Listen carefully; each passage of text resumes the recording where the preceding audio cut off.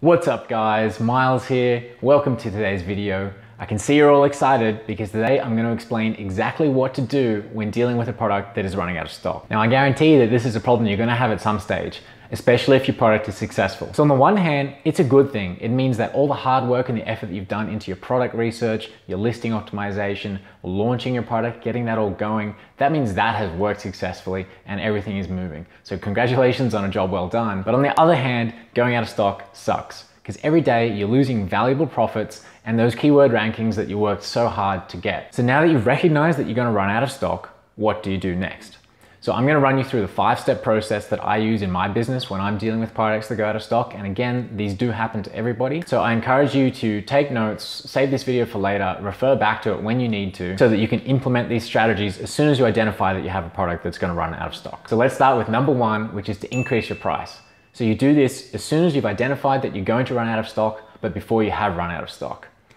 And increase your price slowly. So $1, maybe $2 at first. And as you're doing this, pay attention to your sales velocity and your conversion rate. You don't want them to drop too much because that will affect your keyword rankings. But you have 3 goals here. A, you want to test the pricing of your product. So some products, not all, but some products actually start to perform better as you increase the price. It really depends on what it is. And you're not going to know until you try it yourself. And this is a perfect opportunity to do that because, as we know, you're running out of stock anyway. B, you want to generate more profit. So a few dollars increase in price will or can drastically increase your profit margin. And profit is the whole reason why we're doing this. And C, you want to slow your sales velocity down a little bit because that may buy you enough time, a few days, maybe a week, to delay that inventory until your next shipment arrives. And if so, then you can prevent this entire problem from happening. So increase the price by a little bit, monitor it, check how it goes, particularly with your conversion rate, your sales velocity, and also your keyword rankings, and those 3 things are all related.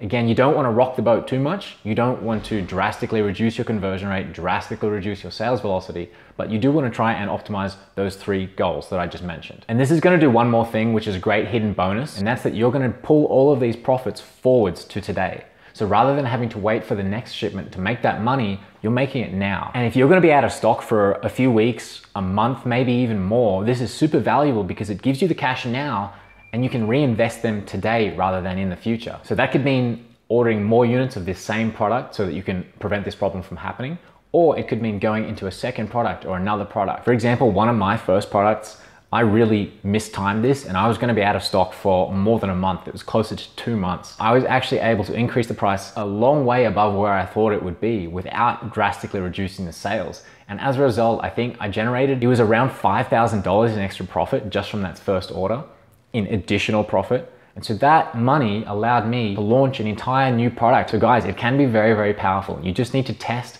and see where the market lies. See where the customers will still buy your product at that higher price. Number 2, turn off PPC. So because in this case, you're going to run out of inventory in any case, any dollars that you spend on advertising or PPC are essentially unnecessary spend and they're just coming out of your profit margin. Of course, if your product is just in the early stages, you're probably relying on the PPC to actually identify relevant keywords. If that's the case, or if your ACOS is quite low, say 15% or under, you can leave it on, but I would adjust the budgets down and also adjust your bids down as well so that you're really only spending money on the most efficient keywords. However, with that being said, I normally just turn it off completely and save the money. So number 3, close the listing. So we're going to do that after the last unit has been sold. So this is immediately after we've run out of stock and not beforehand.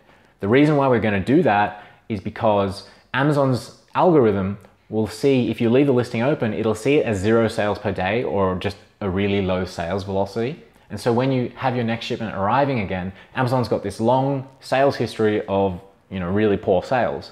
And so that then will drop your keyword rankings down. So we want to take out that whole period of 0 sales per day so that Amazon just sees what you were selling up until you stocked out and then nothing. And then what you're selling when you're back in stock. We've actually just started doing this because it's only based on anecdotal evidence. There's no official data from Amazon that shows that this works, but there's no cost to doing it and it's super easy. So let's do it. So to do this, it's very simple. We just go to the inventory, manage inventory page. We select the listing that we want and we can go here and close listing. And just to clarify, we're not deleting the SKU or deleting the ASIN or making any sort of permanent change to your listing. All you're doing is temporarily shutting it down and deactivating it. Now, when your new shipment arrives back in Amazon, Amazon's not gonna automatically reactivate your listing for you. So you're gonna have to go back into Seller Central and do that manually. So all we have to do is click this relist button here. So that'll take us to the Amazon detail page for the listing that we want to activate. And then all we have to do is go and click save and finish without changing anything. This message will pop up, and give it around 15 minutes to half an hour and it should be updated and activated. Number 4, PPC and giveaway. So this is immediately after your shipment has come back in, you've got new stock and you've opened the listing up. First of all, go back into your PPC campaigns and switch them back on. Or if you lowered bids, put them back up to the way that they were. Now, if you've been out of stock for a week or less, only a few days, you should notice that your keyword rankings bounce straight back up. And if that's the case, you don't need to do anything further, you're good to go. But if you've been out of stock for a few weeks or a month or even longer, your keyword rankings will have suffered during that period of time. It's gonna take Amazon some length of time to recognize again that your product is worth showing. So what you need to do is treat this almost like a new product launch, but because you have this existing sales history, you can do it on a smaller scale. So I would recommend doing a 7-day giveaway. Do everything as you would doing normal product launch, targeting your primary keywords. But again, with that existing sales history, you're gonna need less units. At the same time, go into your PPC, increase your budget, pick your converting keywords and increase the bids on them by 20 to 50%. Again, we're just trying to give Amazon as much data as possible in a really short period of time to prove to it that your listing is worth being at the top. So monitor the results over the next 2 weeks. And if you've done this correctly, you should see those keyword rankings come straight back up. Number 5, preventing the problem. So with the last 4 steps, we've dealt with the issue of the stock out, we've made some additional profit, and then we've got our product back up to exactly where it was before. But what do we need to do to prevent this from happening again? So the solution is inventory forecasting. There are a few ways of doing this. The most basic way is just yourself with Excel. So basically, you're gonna take the number of units that you have currently in your inventory and you're gonna divide that by the sales per day. And that's gonna give you the number of days you have in inventory remaining. We'll call that days in inventory. Then calculate your product's lead time, which is the days taken to manufacture the product plus the days taken to ship the product. So we're gonna call that lead time. Finally, just make sure that your days in inventory is greater than your lead time. If those numbers start to get close to each other, then it's time to reorder. If your days in inventory is less than your lead time, then you're going to run out of stock and you need to start this process again from step 1. You can also calculate this using third-party software, but if you're just starting, you probably only have a few products. Honestly, guys, the most simple way to do this is through Amazon's Manage Inventory page. So I'm going to hop in and I'll show you that. So to do this through Amazon, go to Inventory, Inventory Planning, and then Restock Inventory. And this will just give you a really simple overview of all of your products, the sales in the last 30 days, which is the sales velocity, and then the days of the supply, which is how many days you have remaining. Now, to make this automatically tell you when you need to reorder, just set the lead time to be whatever it should be.